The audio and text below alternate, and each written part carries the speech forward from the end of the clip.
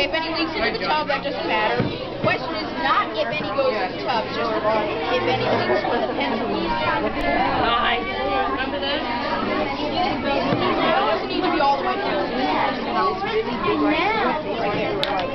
This way? No, Peter needs to do it. Oh, by the way, you never take the sheets off the food. Right, I know. Right. Now you can see. Okay, so now we're going to have the answer to what will happen if I shove this pencil right through there. What happens if I would pop the water? Okay, not only that, so I suggest everybody stand down. See what happens?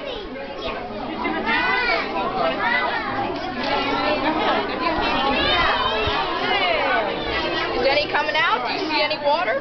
No. Now, if you look closely, I'll do the eraser end for safety. You see this little circle that seems to have formed around the pencil? Like you see this plastic here? Which one? Formed around the pencil. No, you. There's like a little round circle of plastic around the pencil. That's because the plastic sealed up when I shoved the pencil through it. So no water is going to leak out. Maybe you can help me. Well, there are a couple things I need help with. So, I hope you enjoyed this station, and I hope you enjoy the others. Good afternoon. And if you don't have a sheet yet, you're allowed to take one, of course. Peter, that was very interesting. Thank you. Thank you. Say thank you to Peter.